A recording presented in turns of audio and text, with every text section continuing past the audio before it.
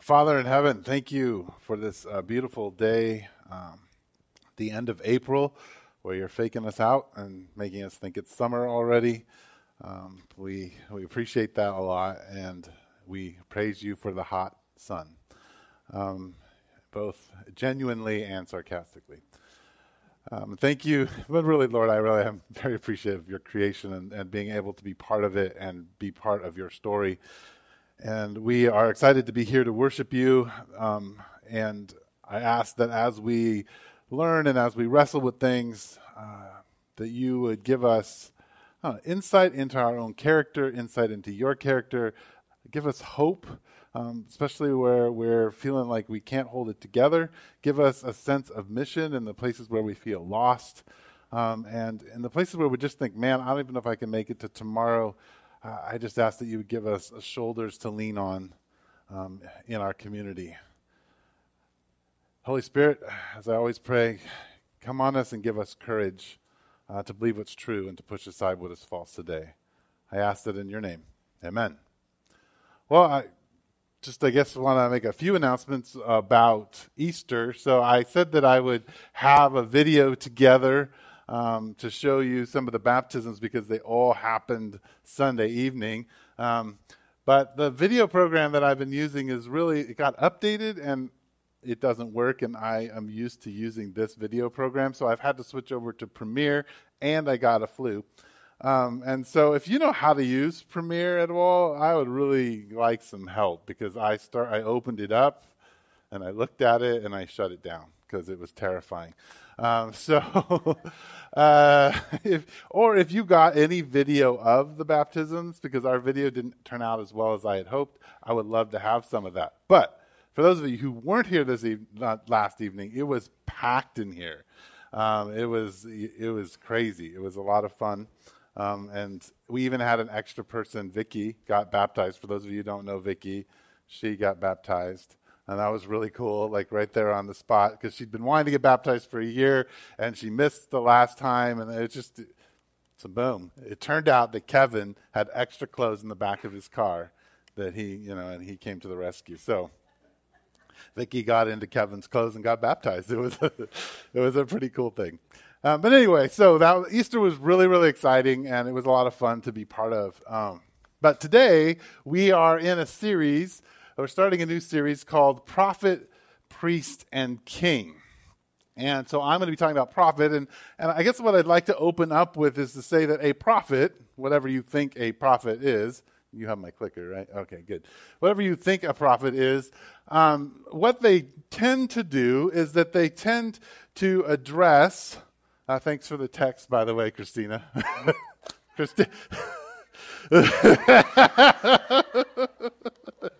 I'm like, Christina's texting me. Wait a minute, Christina's right there. Awesome. Anyway, yeah, prophet.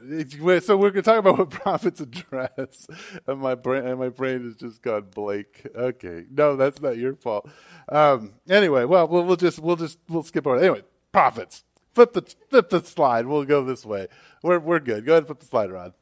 Okay, Jesus as a prophet. We're going to talk about Jesus as a prophet. Now, I want to say that for those of you who've been following Jesus for a long time and who know things about the Reformation, you understand that in 30 minutes I cannot cover Jesus as a prophet. I could spend an entire year and maybe not do a good job of that. Nor could I really explain the idea of Jesus being a priest and a king in a way that would satisfy everyone. So I have 30 minutes to talk about Jesus as a prophet. And when you think about prophets, usually what you think about as a prophet, you think about fortune tellers, right? I mean, that's kind of the prophet that you think about. They are going to tell you what the future is. They're going to tell you what's going to happen in the future. But prophets, when it comes to the Old Testament, so you have New Testament and Old Testament in the Bible. New Testament, really tiny. Old Testament, really big. And the Old Testament is this story between God and Israel. And prophets happen to be part of that story. And prophets are in particular interesting, and you can flip the slide, because they have had a divine encounter. So, because I kind of got jumbled around, you're just going to have to follow me a little bit here. So when we talk about prophet, priest, and king, what we're talking about is this idea that they're like offices, okay? So there's the office of the priest, and there's the office of the prophet, and the office of the king.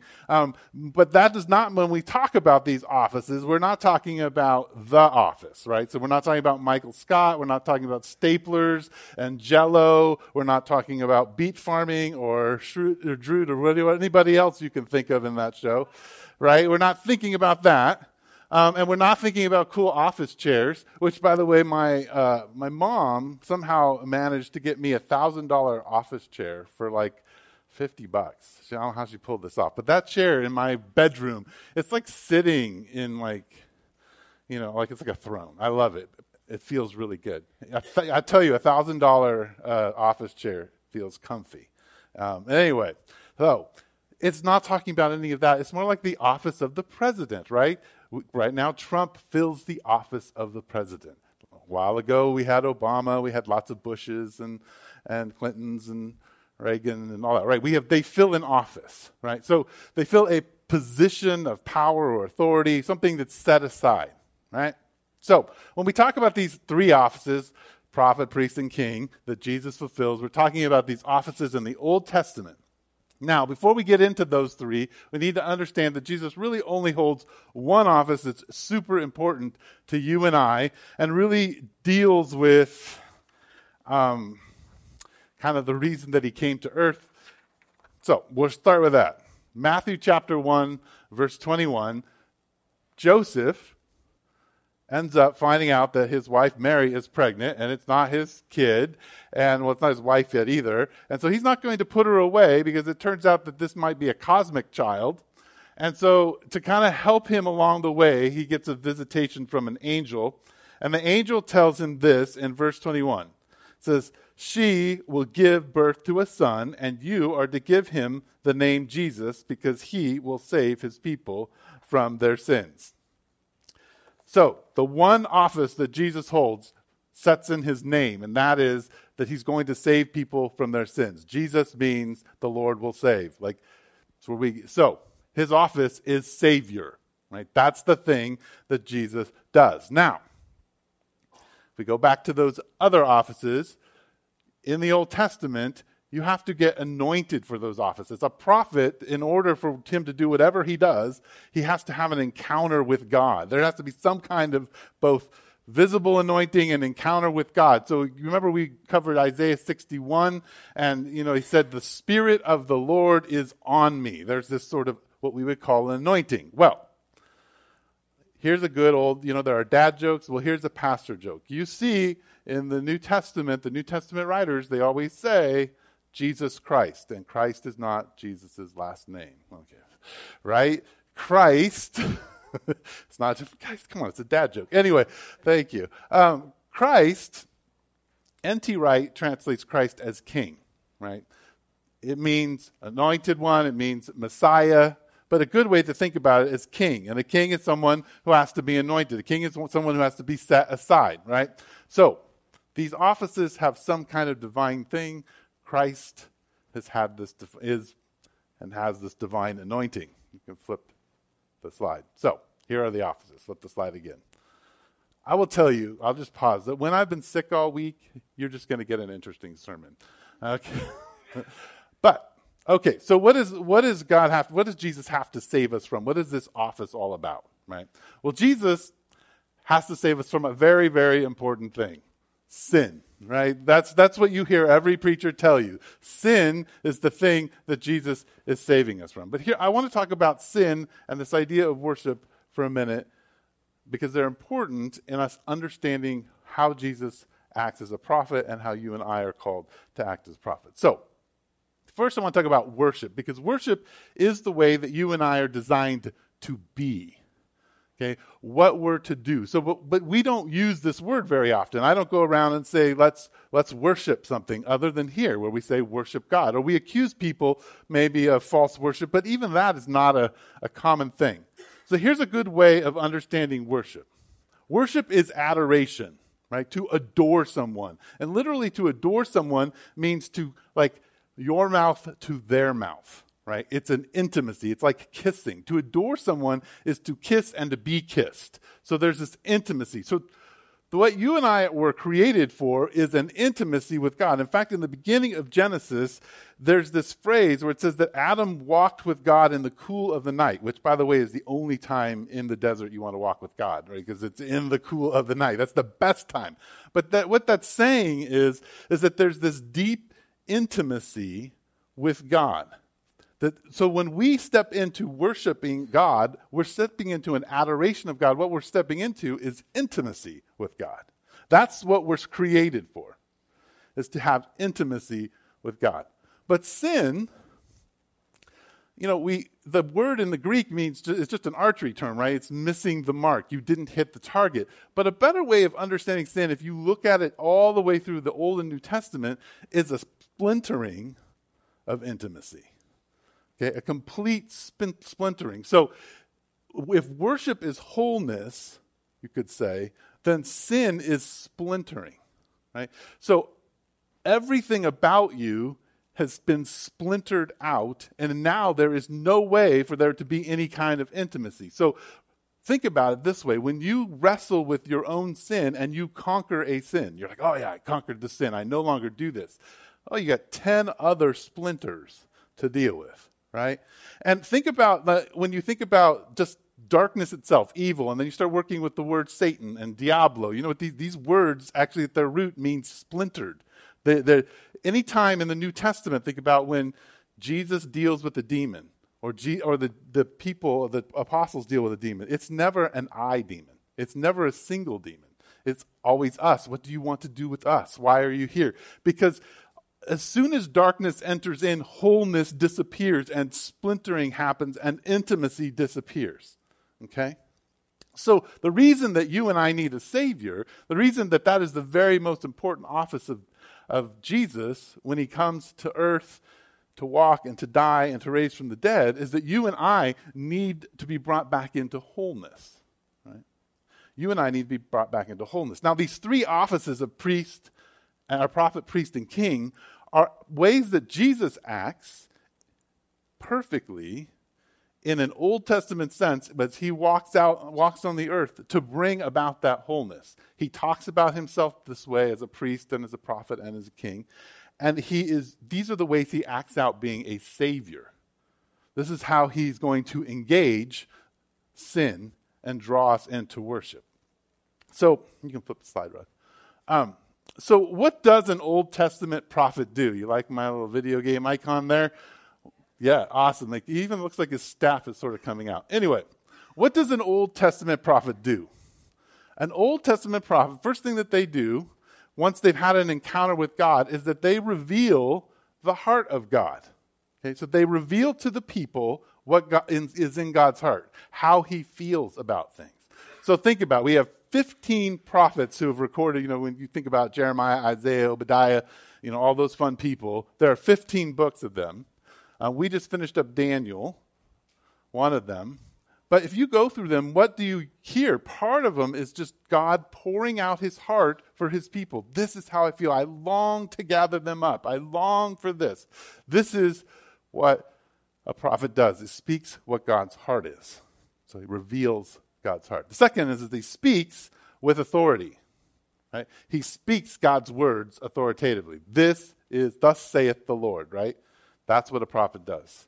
God says this. He's had an encounter with God. Here's what God has to say. So he reveals God's heart. He speaks God's word. And he reframes God's truth. Right? Contextualizes it. Is continually bringing it down to the place where people are at. So he reveals, he speaks, and he refrains. He reframes. He doesn't refrain. Flip that slide. So how does he go about doing this? Well, the first thing you'll notice in the Old Testament is that prophets tend to be very accusatory. Right? Prophets point the finger, and what do prophets say? You have sinned, you have left, you've done this, and what are the three things they tend to get at? Number one, idolatry. Your worship has moved somewhere else, right? And that's what idolatry is. You've begun to splinter.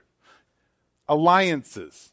So with Israel, it's like you've gone to Egypt, you've gone to Babylon, you've gone to the Assyrians. You've asked for help from somebody else besides me. So you have idolatry, you have the alliances you've made, and then the last one that prophets tend to really get upset about, and because God's upset about it, is the way that we treat the poor.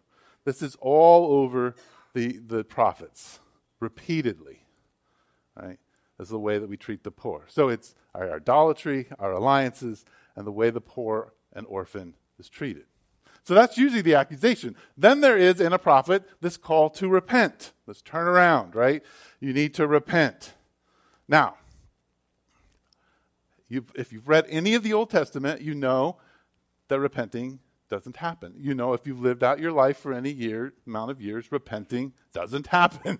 Right? Repenting is a hard kind of thing to do, especially when you've got really nice, strong alliances and you like your idolatry and the poor cause too many problems for you. Right? Like that's very difficult to repent. And so what happens is that prophets begin to talk about this thing called the day of the Lord. Right? And the day of the Lord will come. And it's usually a judgment. And here's the thing, it often sounds really cosmic, but prophets are trying to get people's attention. So for instance, Jeremiah, he's talking about the destruction of Jerusalem and going into exile as the end of the world, like creation is being turned up and destroyed. You know, not really. No, Jerusalem is being destroyed and you're going into exile. But prophets are trying to get people's attention. Now, their prophetic sayings sometimes have stuff to do in the future, but a lot of times they're talking about the present, and they're using lots of imagery that seems very drastic to explain what God is going to do and how God feels about things. Now, here's the other thing about prophets. Nobody listens to them, right? As one famous person said, people stone their prophets and take care of their priests, right? Because prophets are always accusing and calling people to repentance and talking about the day of the Lord. So, this is the reason for that is that prophets do crazy things. For instance, like Isaiah preached naked to get people's attention. Ezekiel cooked his food over cow dung and built an entire model of Jerusalem and smashed it, right? And here's the thing, nobody listened to them. So other prophets later on collected their stuff and put it together because they said, oh, look, it all came true. We need to collect it and listen to what's being said. But in their time, nobody was like, oh, like we need to carefully look at what Isaiah is saying. They're not caring what's being said. People don't tend to listen to their prophets because they're a little crazy. You can flip the slide. So, what does this have to do with Jesus? Well, you read in the text earlier, out of Deuteronomy, this guy named Moses. I'm pretty sure this is not how Moses looked. But he was taking a selfie, I think is what's there, his tablets. He's like, before we head on down the mountain, everybody. I mean, he should have had a little veil over his face probably because of the glow. But anyway, this is before he found out the Israelites had built a golden calf, even as a smile. Anyway, Deuteronomy chapter 18 was read to you, but I want to read it to you again. It says, the Lord your God will raise up for you a prophet like me from among you, from your fellow Israelites. You must listen to him, for this is what you ask of the Lord your God at Horeb on the day of the assembly when you said, let us not hear the voice of the Lord our God, nor see the great fire anymore, or we will die. The Lord said to me, what they say is good. I will raise up for them a prophet like from among their fellow Israelites, and I will put my words in his mouth. He will tell them everything I command him. So this is a cool thing because Moses is the great prophet, and he's the first, and he's saying, there is one coming who's greater than me. Well, Peter, so we have this narrative in the New Testament. This is how it works. The narrative is Jesus came, and there are 4 nice, wonderful books, Matthew, Mark, Luke, and John, that tell us all about his life. But in that story, he dies, raises from the dead, ascends into heaven, and sends his Spirit in Acts 2. We hear the Spirit of God comes up onto the church and is sent out into the world. And Peter, the scared little Peter that we heard about on Easter in the morning, that Peter, the one that God restored, stands up, and in a sermon, he says, hey, guys, you know, and Matt, you can check this out in Acts chapter 3, verse 22 and 23. Like, that guy that Moses was talking about, that you read about and learned about all your life and you killed, he raised from the dead, and he just happened to be the great prophet that Moses was talking about. That was him. Because Jesus was the perfect prophet who spoke only God's words. Okay, so Peter says Jesus is the great prophet. You can flip the slide. But Jesus had a few things to say about himself when it comes to being a prophet. In Luke chapter 13, verse 33, before this, the Pharisees are saying, hey, you better watch out, Jesus, people are coming for you, the Romans and all that. And he says, nevertheless, I must journey in this. This is total Jesus. I could see him walking along. Well, nevertheless, I must journey today, tomorrow, and the next day, for it cannot be that a prophet should perish outside of Jerusalem. Like, and they're like, huh? Right. He had a point. He says, I'm a prophet, and this is how it is. So then, after a time when he was teaching in Matthew 13:57, it says, and they took offense to him, but Jesus said to them, a prophet is not without honor, except in his own hometown and his own household. So Peter says he's the great prophet. Jesus understood at least what his actions on earth were prophetic, and he was a prophet. So, you can flip the slide. So here's the thing that you and I need to deal with. This guy named Scott McKnight. We don't have to deal with him, but for those of you who like to read, you should read Scott McKnight. He's a really awesome Anglican theologian who I've loved for a very long time. Other than he actually thinks he's cool, he's really cool. And this is what he says. It says, if Jesus was prophetic, then the church that follows him is prophetic. If Jesus was a prophet, then the followers of Jesus are to embody a prophetic message in how they live. So here's why you go through this idea of Jesus being a prophet and why he's the perfect prophet and why we would even talk about it, is because as his followers, that puts us in the prophetic office. That means that the church itself has a prophetic voice to the world, meaning it has to reveal the heart of God. It has to speak with authority, and it needs to reframe truth into the context of the people around it. But it also means you individually hold the office of prophet as a follower of Jesus. And as holding that office, that means to the people around you, in your community, the village, and outside, but in your community, you have a prophetic voice. That means that you are to reveal the truth to those, to reveal the heart of God to people around you, to speak with authority to one another, and to reframe the truth. Okay? This is your calling, to follow Jesus. Now, you can flip the slide. I want to go back to the sin splintering wholeness worship, because the prophet does not live here. The prophet lives over here in this loop. Okay? The prophet lives in the sin splintering area. That's what the prophet addresses. The priest and the king come in different parts of this loop. But where the prophet comes, where the prophet speaks, is to sin. Right? The prophet speaks to sin. And the prophet tends to speak to a couple places. The prophet, one, comes and speaks to the place of judgment in people. Right? So, one of the things that you and I wrestle with is our judgment of one another. We are constantly making assessments. We are assessing how you are judging me and how I am judging you, and we are acting on those judgments. The prophet addresses those because that is a splintering part of our lives and of our world. The second thing that the prophet addresses is a moralism that we live in. See, all of us have an idea about what is right and wrong. All of us. I love watching debates with atheists and so I like watching Sam Harris and all those kind of guys, and I love listening to them talk about their ethic because they have an ethic. They have a way of understanding what is right and what is wrong. It's their moral code that they've built somehow, right? And prophets address our false moral codes. That's what prophets do in speaking with authority. The last thing that prophets address is that they address our selfishness.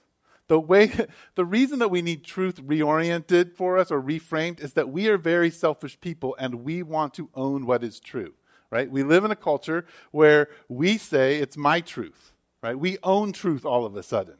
And so reframing truth in the prophetic voice is to say, no, I'm going to take that back and tell you that the only one who owns truth is Jesus. The only one who can speak authoritatively is Jesus. The only one who understands what God's heart is Jesus. Who can flip the slide? So if we're going to be prophets in the manga style of Jesus,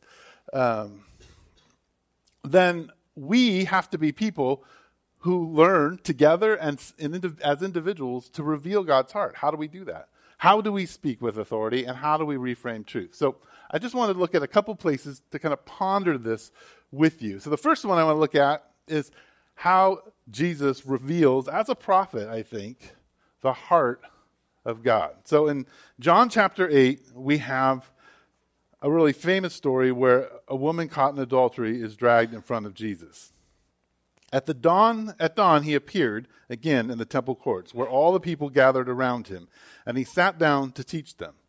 The teachers of the law and the Pharisees brought in a woman caught in adultery. They made her stand before the group and said to Jesus, Teacher, this woman was caught in the act of adultery. And the law of Moses commands us to stone such a woman. Now what do you say? They were using this question as a trap in order to have a basis for accusing him. But Jesus bent down and started to write on the ground with his finger. When they kept on questioning him, he straightened up and said to them, Let any one of you who is without sin be the first to throw a stone at her. Again, he stooped down and wrote on the ground.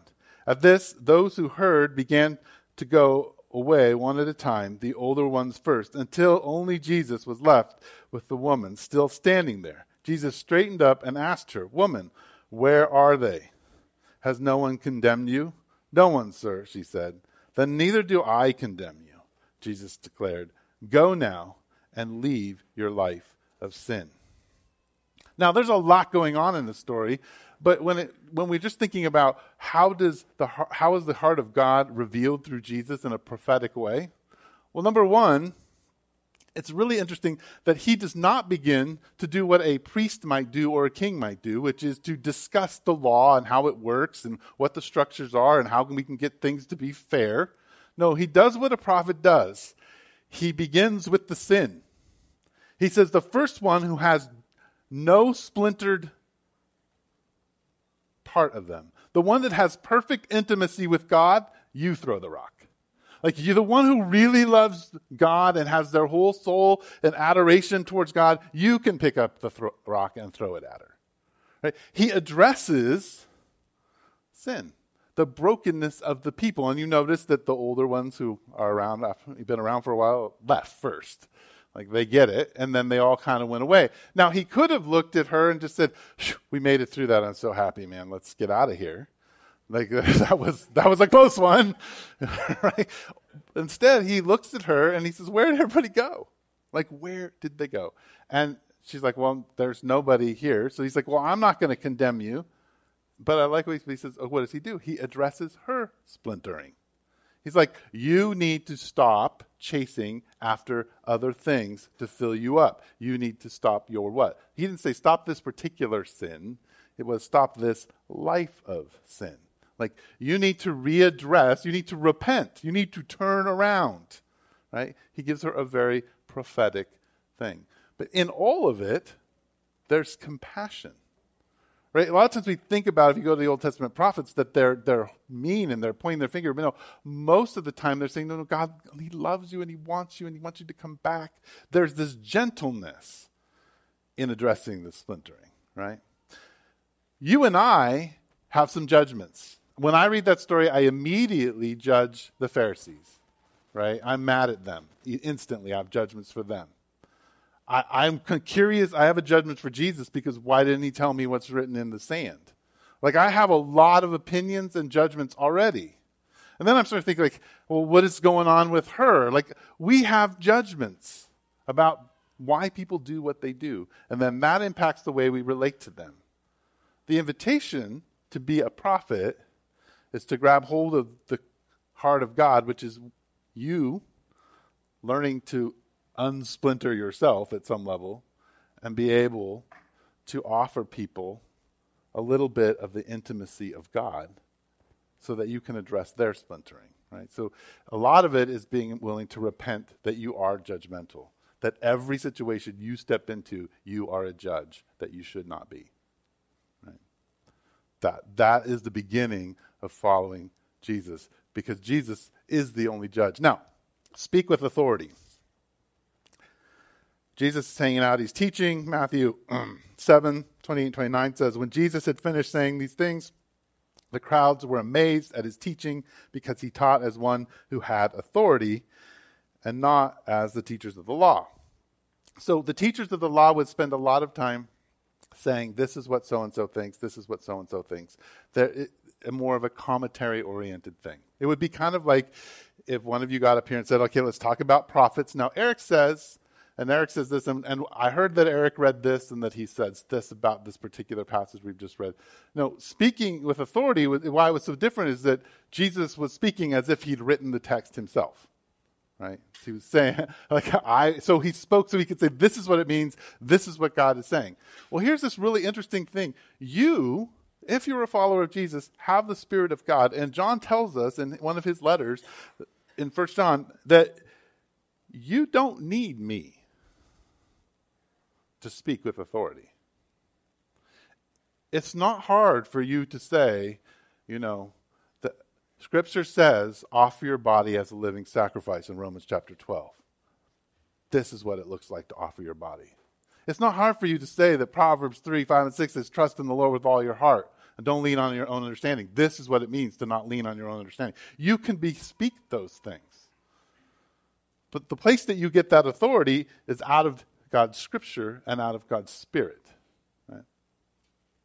But what this tends to address in us is our own moralizing. You see, if we're having problems with one another in the community, or we're fighting with people, then we have these rules about they did the wrong thing. They're acting this way. But then you go pick up Scripture, and Scripture says, do everything in your power to live at peace. You're like, well, I don't like that rule. I have my own understanding about how we treat people, right? Well, these two are kind of linked in the sense of the third thing that a prophet does is tends to reframe things. And let me just give you an example of how Jesus does this in the Sermon on the Mount, and he does it with authority, and you and I can do this. Matthew 5:43 says this, you have heard that it was said, love your neighbor and hate your enemy. But I tell you, love your enemies and pray for those who persecute you, that you may be children of the Father in heaven. He causes his sun to rise on the evil and the good, and send rain on the righteous and the unrighteous. Well, it's a good rule. Love your neighbor. That's nice. Makes sense that when you have an enemy, you should hate them, right? Because they're doing mean things to you. And that seems like a logical thing you should do. Hate your enemy, right? Jesus says, no, here's the crazy thing. You should love your neighbor and your enemy, and when your enemy is persecuting you, you should pray for them. Which is a completely, that is not the truth of our world, right? That's not the way we work. It's reframing it. Prophets reframe truth. What happens is it addresses our selfishness. Right? Because for me to love my enemy means it's going to be more difficult for me. I'm going to be in uncomfortable places. They're going to say mean things to me. They might do violent things to me. They may do a whole bunch of stuff that I don't like, that is going to make my life miserable, and I'm committed to not having a miserable life. That's my goal. Right? That's all of your goals. If you thought about it, you don't want to be an NBA player. You just don't want to have a miserable life. Right? You would much prefer that, because we're all afraid of a miserable life, and the way you get one is to have an enemy or multiple enemies who you have to love and pray for. Right? That is the reframing that a prophet offers us. So when we talk about Jesus holding the office of prophet, dumb watch. when we talk about Jesus holding the office of prophet, there are two things that happen. One, he's speaking at us. Like just the very fact that we say, okay, Jesus was a prophet, we understand that one of his modes is that he's addressing our splintering. Like he's addressing our brokenness and calling us into an intimacy with God. Like there's an invitation. But as his disciple, he's asking us to do something. So this is what I want to invite you into this week. I think God is going to give you some times and moments in individuals' lives, in this community and outside, where he's going to say, this is the moment I want you to address the sin here. I want you to speak. I want you to reorient truth. He's going to invite you to do some things that are going to be really scary. But I promise he'll probably not ask you to do anything Old Testament. So none of you need to get naked. There won't be any cooking over, the dung. Like, you probably won't have to do any of those things. It will just be an awkward moment where you are persecuted a little bit and God is asking you to speak or to love your enemy or to address the splintering. Because here's the thing. Think about what God is doing in this particular program. Because the reason that we're going over this prophet, priest, and king is that when you and I act in these as we follow Jesus, the kingdom of God begins to vibrate and act. And you and I get to participate in a program that has this beautiful end, and we're acting in it. And when you and I are prophets, and act as prophets as a church and as individuals, we're inviting people into little moments of walking in the cool of the night with God. That's why we want to be prophets, not because we want to do something dramatic or get people to repent of their sin because they're all evil. No, we want people to get back to that moment when heaven and earth come together, where God of the universe walks with humans, where there's a moment of adoration, standing face to face, mouth to mouth. There's an intimacy back and forth with the God of the universe. Right? That's why we want to be a prophet. That's why we should get excited. I have 1 minute for questions. I probably have more because we started late as normal. Oh, the mic man. Here you go. I agree, or I should say, the stuff you're talking about, where you're invited to walk in Jesus' steps as a prophet, feels true.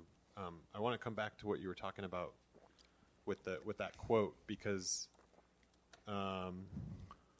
it seems like you can't say that for every attribute of God. Because, well, Jesus is king, so his church and followers should also be king. So I guess it's difficult to discern which ones to follow. Well, I would say yes. If Jesus was king, you also are king, in the sense that in the kingdom of God it is upside down.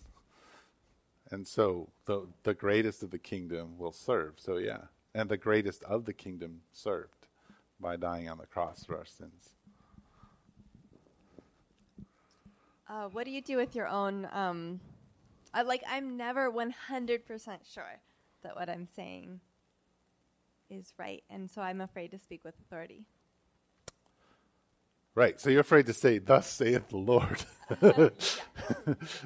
Well, that's good. You could even say, it seems good to me, and to the Holy Spirit. That's what that's what the early apostles said. No, I think a lot of times we are afraid of damage we might do. So that's why it's important to understand that a prophet is in touch with the heart of God. Like the first part of the prophet is to understand the love that he has for his people. So if you can't speak those words, even if they might be wrong, if you can speak them out of love, the Holy Spirit will use them. If you don't speak them out of love, then yeah, you probably shouldn't say them at all. Would be so being wrong is not the important thing. Having a heart that's engaged with God's heart is more of the important thing.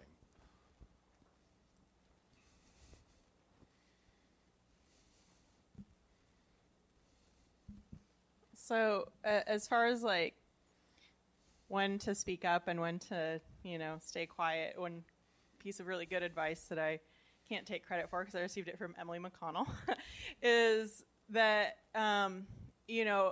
if you're feeling like there's something you should say but you're not sure if it's right, just go ahead and say it and trust God to work out the rest of it and not take so much responsibility for, is this the right thing or is it not? God will use it regardless. Sure. Very good. Anyone else? Any other thoughts on being a prophet, the church having a prophetic voice? Questions? Answers? All right.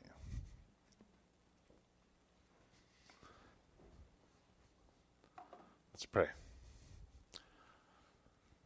Father, thank you for this community. Thank you for the food that's coming. Thank you for the opportunity to sing and worship you and to step into your footsteps as a prophet.